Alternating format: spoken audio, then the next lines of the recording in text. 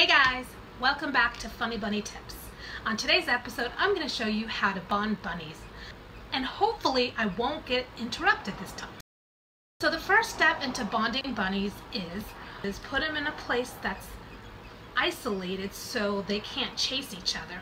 And that's one of the problems you have with unbonded bunnies. They chase each other and they want to bite each other's butts. I'm bonding my 4 bunnies.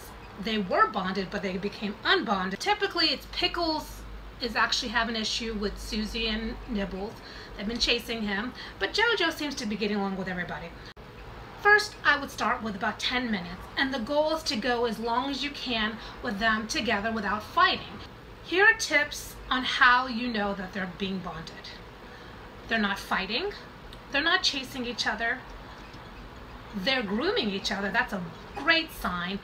Okay, it looks like they've been in here for a while and they seem okay.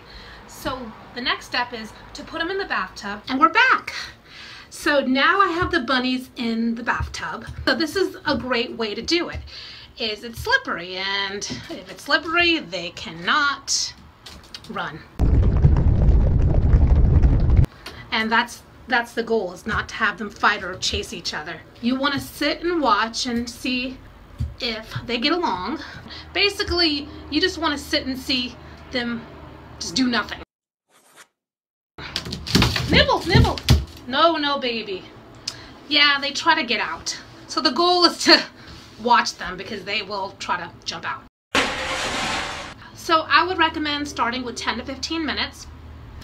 As they improve, you just go longer and longer and longer, up to 8 hours. Then pretty much they're on the right track to bonding. Just sit here and wait. And wait. And wait. Once they're bonded, they love each other for life. It's just wonderful. Wow, I've been doing this video for the last few minutes and I did not get interrupted once. I guess my friends are kind of busy.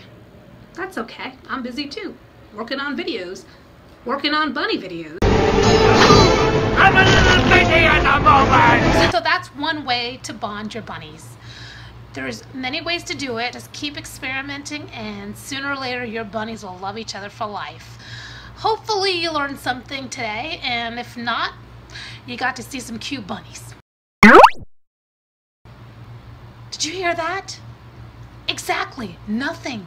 Nobody interrupted me while I was taping the Funny Bunny Tips.